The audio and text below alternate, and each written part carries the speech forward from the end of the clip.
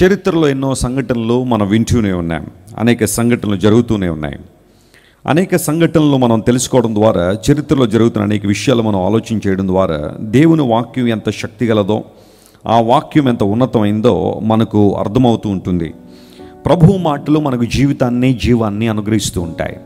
రైనార్డ్ బాంకే అనే దేవుని సేవకుడు ఒకసారి అమెరికా దేశంలో ఒక ప్రాంతం గుండా వెళ్తున్నప్పుడు ఆయన దేవుని సువార్త పట్ల అపరిమితమైన భారాన్ని కలిగిన దైవజనులు, ఆయన ఒక ప్రాంతంలో నడుచుకుంటూ వెళ్తుంటే ఒక చోట నుండి కొన్ని వందల మంది యవనస్తులు ఒక చోట చేరి వారందరూ కూడా గట్టిగట్టిగా కేకలు వేస్తున్నట్టుగా అతనికి వినబడింది. అక్కడికి వెళ్ళి వారికి సువార్త చెప్పాలని ఆశపడ్డాడు. గబగబ వెళ్ళి తలుపు తీస్తే వాస్తవానికి అదొక పబ్ అంటే యవనస్తులు ఈ రోజుల్లో బాగా ఇష్టపడుతున్న ప్రాంతం. లోపలికి వెళ్ళగానే ఇష్టానుసారం త్రాగుతూ, ఇష్టానుసారం నాట్యం ఆడుతూ, అక్కడ డీజే ఉంటుంది, గట్టిగా పాటలు పెడుతూ ఉంటారు, మ్యూజిక్ ఆన్ చేస్తుంటారు. ఇంకా ఒళ్ళు తెలియకుండా గట్టిగా అరుస్తూ, కేకలు వేస్తూ, నాట్యం ఆడుతూ అలా ఆనందిస్తూ ఉంటారు చాలామంది లోకానుసారంగా. పబ్లోకి వెళ్ళగానే వీళ్ళందరూ నా మాట వినే స్థితిలో లేరనుకుని బయటికి వెళ్తుంటే పరిశుద్ధాత్మ దేవుడు మాట్లాడుతున్నాడు, నీవు వీరికి ఇప్పుడు సువార్త ప్రకటించాలని, వీరికి సువార్త చెప్పాలని. పబ్ మేనేజర్ దగ్గరికి వెళ్ళాడు. సార్, నాకు కొన్ని నిమిషాలు టైం ఇస్తారా, నేను కొన్ని మంచి మాటలు చెప్పాలనుకుంటున్నాను అన్నాడు. What are you talking? కొన్ని నిమిషాలు నీకు టైం ఇస్తే వీళ్ళందరూ నన్ను కొడతారు గట్టిగా. ఎందుకోసం అంటే కొన్ని $100 వెచ్చించి వారు లోపలికి వచ్చారు. నేను ఈ రంగురంగుల లైట్లు మరియు మ్యూజిక్ అంతా కూడా ఆపేస్తే వీళ్ళందరూ నా మీద గొడవనికి వస్తారు, అది జరిగే పని కాదు. You better leave from this place, ఈ ప్రాంతం నుండి వెళ్ళిపోతే బాగుంటుంది అన్నాడు.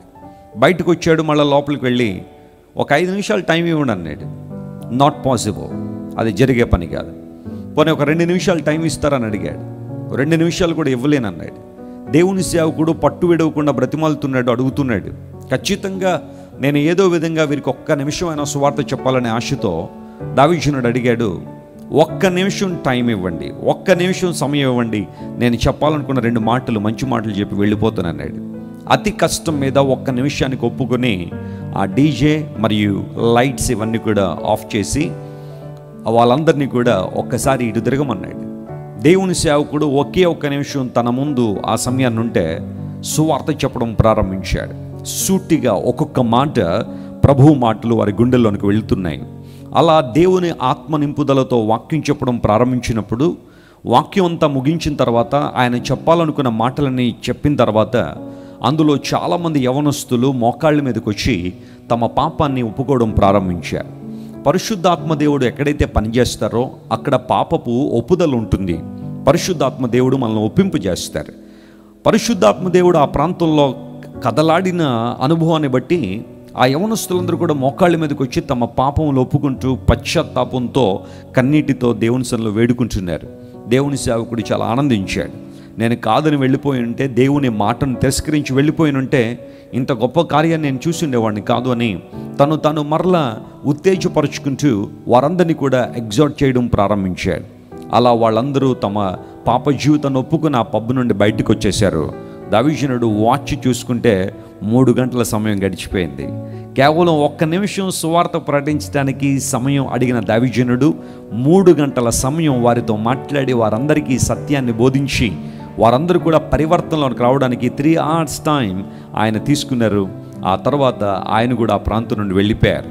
కొన్ని సంవత్సరాల తర్వాత రైనార్డ్ బాంక్ అనే దావీదునుడు అదే ప్రాంతంలో మరలా వెళ్తున్నప్పుడు ఆయనకు అనిపించింది, ఒకసారి గత కొన్ని సంవత్సరాల క్రితం ఇక్కడ పబ్ ఉంటే అక్కడికి వచ్చి వాక్యం చెప్పాను, మరలా ఇప్పుడు కూడా వెళ్దాం, అక్కడికి వెళ్ళి వాక్యం చెబుతాను, మరికొంతమంది యవనస్తులు రక్షణ పొందుతారని అక్కడికి వెళ్తే అక్కడ పబ్ లేదు.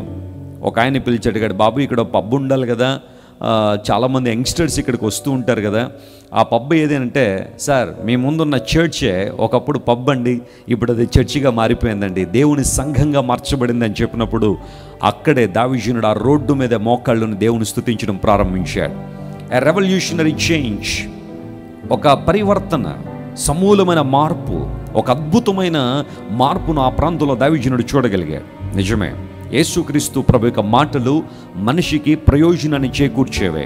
దైవావేశం వల్ల కలిగిన ప్రతి లేఖనము కూడా మనకు ప్రయోజనకరమైనది అని అపోస్తలుడైన పౌలు చాలా క్లియర్గా ఆ మాట రాశాడు. God's word is always benefit for us. అది మనకు అడ్వాంటేజే కానీ మనకి ఎప్పుడు కూడా నష్టాన్ని కలుగు చేసేది కాదు. కొంతమంది అనుకోవచ్చు, దేవుని మాటలు ఎక్కువగా వినేస్తున్నారండి, ఏమైనా నష్టమైపోతుంది. ఏమవుతుంది? నీ బ్రతుకు మారుతుంది, నీ ఆలోచనలు మారుతాయి, నీ తలంపులు మారుతాయి. యేసుక్రీస్తు ప్రభు దగ్గరగా నువ్వు రాగలుగుతావు, అద్భుతాలు నీ జీవితంలో చూస్తావు.